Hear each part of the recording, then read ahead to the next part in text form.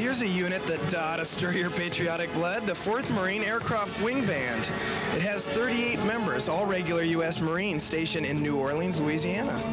The band leader is Master Gunnery Sergeant Donald Raymond, and the drum major is Master Sergeant John Lay.